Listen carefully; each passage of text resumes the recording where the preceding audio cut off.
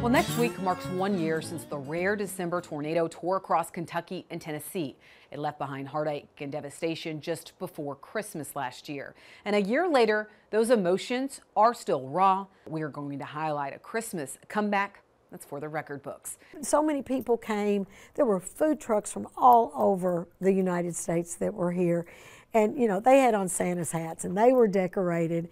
And it truly was, amidst all this rubble and all this heartache, a true spirit of Christmas, I think, because it wasn't at that point, except for children, about presents. It was about that spirit that was within us, and then we were receiving it so much from people who came to help. Next weekend, Clinton Griffiths and I will be in Mayfield, Kentucky, ground zero of the tornado damage last December. We'll walk you through the work that's been done, rebuilding that's taken place, and how the community came together in a remarkable way.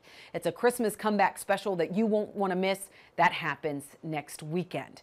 And speaking of Christmas, December will be one to remember as we kick off our Case IH holiday giveaway this year. I mean, look at these. How would you like to see those amazing items under your Christmas tree? Well, you do have a chance because each winner of our giveaway will get a Case IH prize pack. One lucky winner will be drawn each day from Monday, December 19th through Friday, December 23rd.